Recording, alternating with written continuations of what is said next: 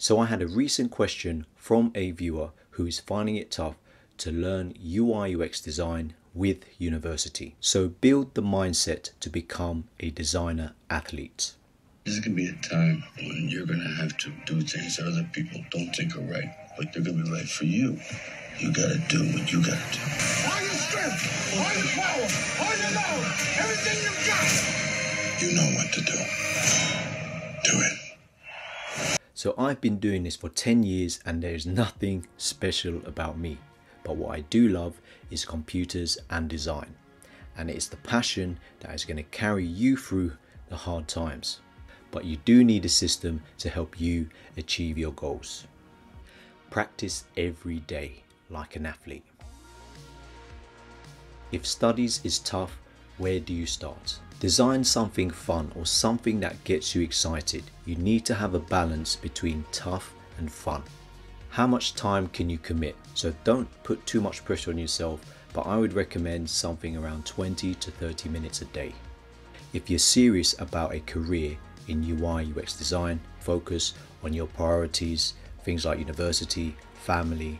So things like Netflix, Disney, entertainment, social media, you really have to reduce these distractions so you can make time to focus on UI UX design. We are going to carry on from the last video. So if you missed that video, please check the link. We're going to create a landing page, and this is going to be based on something that you like, unite.com. And we've been doing some e-commerce design. Just create a snapshot. So, let me just close that. So you can go to this here. It's called Go Full Page on Chrome. This is an extension and this will capture the whole screen.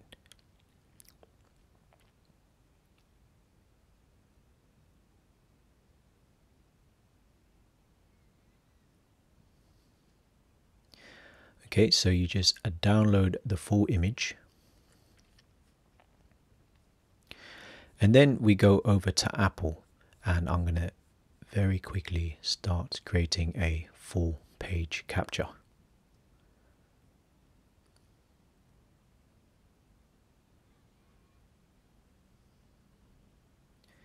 Okay, so we're back in Figma. I'm just going to go to page. I'm going to create a new page called Inspo.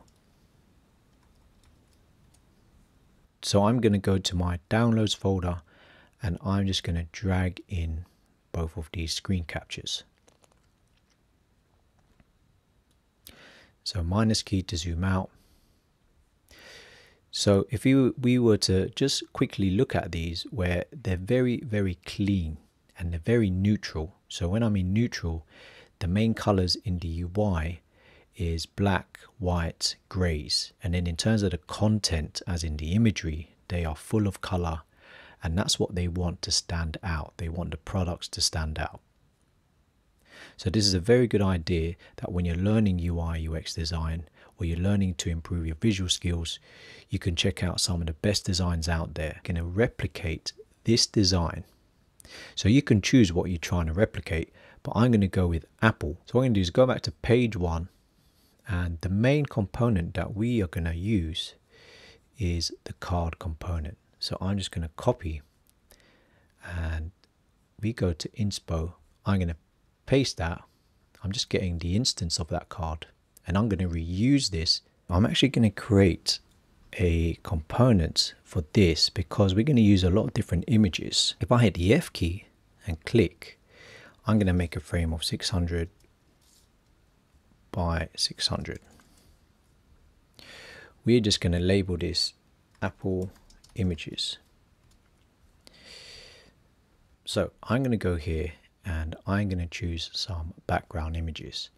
And what I have on my desktop, I have 2 folders, which is Apple and Nike. But here I'm going to go to watch because I'm basing the design on Apple watches or smartwatches. So I'm just going to get a bunch of these. So here I would Command D, and then I would just choose a different image.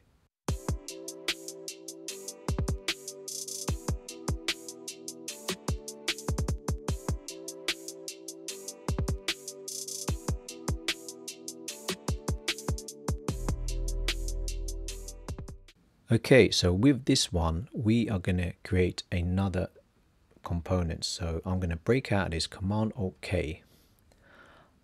So I'm going to call this card demo. So Command-Alt-K. And now I'm just going to copy that image and I'm going to paste that inside and just hit the up key, and I'm going to delete this one. So if I go into Apple Images, I actually want that to fill, and let's say fill as well. Okay, so now if we were to change that, you can see it's filling and it is nice and fluid.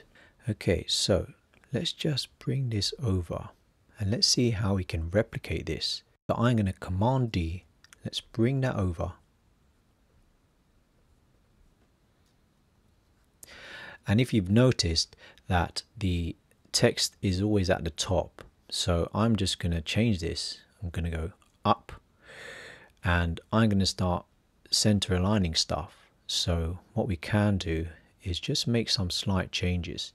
So I'm going to go here, and can we make this in the middle? And then this one, I actually want the default version.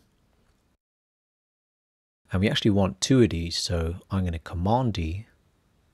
Now I'm going to select both of these and then put this into an auto layout, so Shift A. And we want this to be horizontal, and we want that to fill container. So if I hit enter again to select two of these, I want to fill container. And then each button, we actually want them to not fill, we actually want it to hug. Then here, we actually want that to be in the center. Next thing to do is let's try and recreate this. So here I'm actually going to use a fixed width of 1680. So we're kind of guessing what the fixed width is. And now we're just going to create a bit more space. So I'm going to use this to create a bit of space between the items. So I'm going to say 40. Going to go into this, I'm going to say 40, and then these two, let's say about 20. Actually, if we bring these, let's bring those to 20 so they're quite even.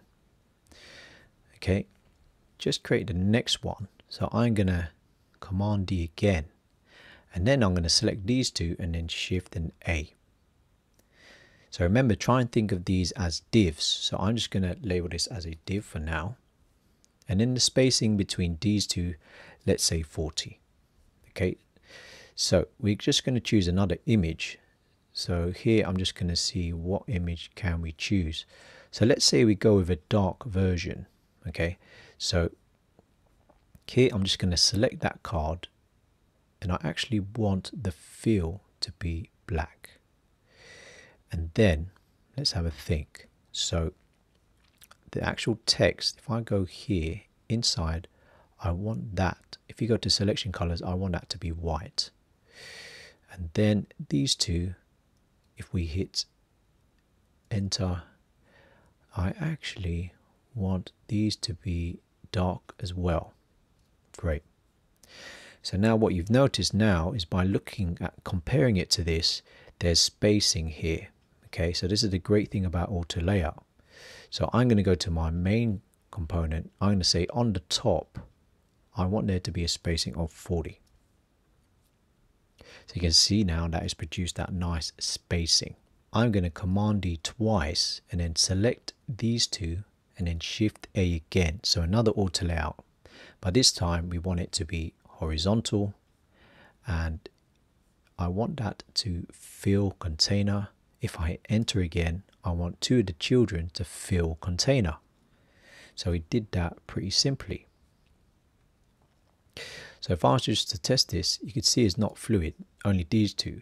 So I need to select this and this. We need that to fill container. So now we can see this should hopefully be nice and fluid. So we go back to 1680. I could quickly replicate that. I could just have Command D. So there we go. And let's just choose a different image for this one. So let's say a product shot. So So something like that. But we actually want these to be a bit taller. So if I was just to make that taller, so let's say around 900. Okay, this one as well, we want that card to also be taller. There we go, 872. And then here we just want to change these images. So I'll just click into here and let's find a dark image. And then this one, we're going to find something a bit different. So let's have a see what there is.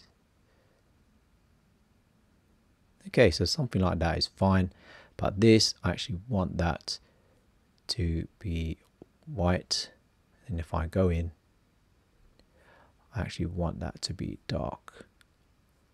And then these buttons, hit enter, I want those to be default. So I'm going to command the top one, and let's bring this down by just hitting the down arrow.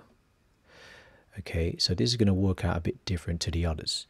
So I'm going to command D, let's say, or let's actually think of a width. So I'm going to go with a width of fixed. I'm going to say 1024. Okay. And we're not going to copy exactly this because they have the buttons inside. We're just going to keep using this. Now I'm going to command D another 2 times. 1, 2. I'm going to select them 3. Put those into an auto layout. And we want those to be horizontal. Okay. So you can see now it's nice and horizontal. And we don't have to copy exactly what they've done. And we can clip content. So you can now see that it kind of horizontally scrolls. But let's say we want to do exactly like that. What we can do is go here and we can just have a think about this. So we actually want to put this into another auto layout. So Shift A. Let's get rid of all these spacings here. And we also go to this one. Okay. So what we actually want to do with this one is make this absolute. So you just click on absolute position. Can we center a line? No, we can't. So what we want to do now is just hold shift and just drag it to the center. And there's probably another way of doing this. So Command Z. If I go here, I'm actually going to make this width fixed and let's say 1680. So now this put this in the center, which is pretty cool. And then here we just want to make these a bit faded as it is here. So let's say about 20. So 20 is nice and faded. And let's just change this image to something else. So there we go. Now, one advanced thing to share with you is the new properties. What you can do is you can go here and we can go into this text. Okay. And you can go to this here, so content and headphones. So you can go here and we want to just say title. And then we want to go to this one. And we also want to create a content. And this is going to just be text. Okay, and then same for the add to cart. So we want to actually make that into a text layer. So I'm actually going to go to the main component and I want to make that text, and that's the same text as well, because that means we can change the text values. So let's have a see if this actually works. So if I go in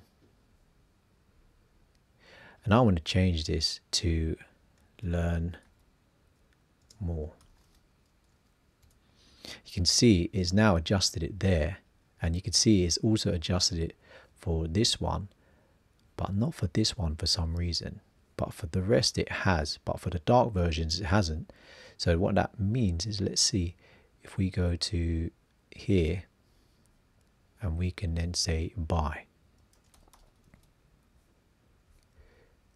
Okay, so you got learn more, buy. So the dark ones, for some reason, they are not changing. So let's have a think. We go back, and maybe because they need to have their own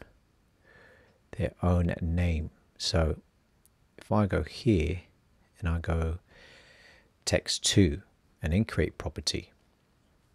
So back to inspo. And let's go here. Okay, so let's have a think why. And probably the reason why is because these are still, let's have a think, why would they, here we go. So text 2, and here we can change it. So learn more,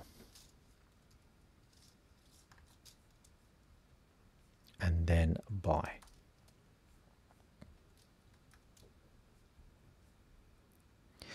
Okay, so it's the same for these as well. We can select actually the card, and here we can then say, we can change the title. So we just say watch, and you can change the price. Okay, so that is the nice thing about having these text properties, that you can make these text changes without going into the card. However, these buttons, now I'm still learning myself, so these buttons, we cannot change these directly. I'm sure there is a way, but we'll think about that another time. But here we can then start changing the text. So learn more, and then buy. And you can see just by practicing a bit, we can learn the layout. We can just replicate stuff. If you've lasted to the end of this video, this is going to be a bonus challenge. So I'm going to command D that. So let's say that you are a fan of Nike. So what we can do is we can duplicate this. Just bring that over. We're going to command Alt and B to break out. We are going to call this Nike. And then command Alt and K. And we want to change these images. So I'm going to choose image. I'm going to go to my Nike folder. And now we can just find a bunch of random images that I got on Unsplash and Pexels.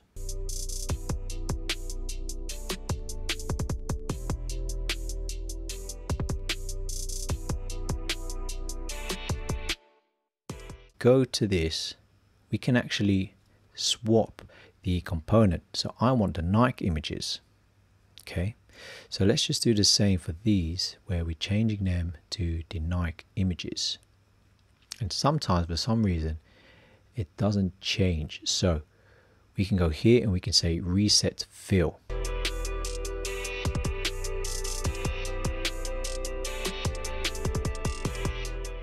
So this is where the fun begins.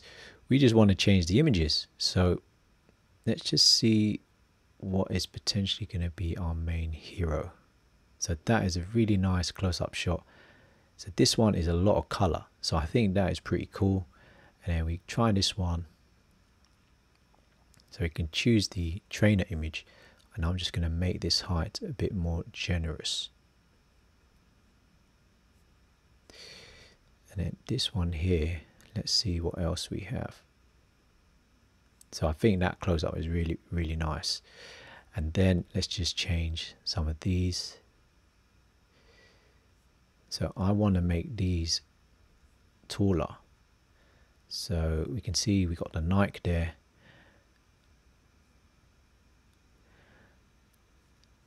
And then this one, we're going to make that same height, 1088. And then we're going to, maybe we leave it like that, but let's see what else they have. So that one's pretty nice.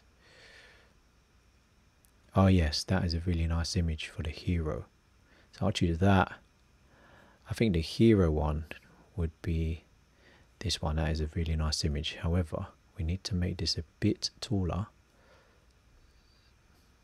So you can see we got the Nike down here. Okay. And then the last one is, let's change this one.